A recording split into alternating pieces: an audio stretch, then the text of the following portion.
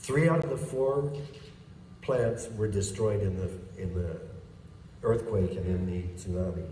The 4th one has been so badly damaged that the fear is if there's another earthquake of a 7 or above, that building will go, and then all hell breaks loose.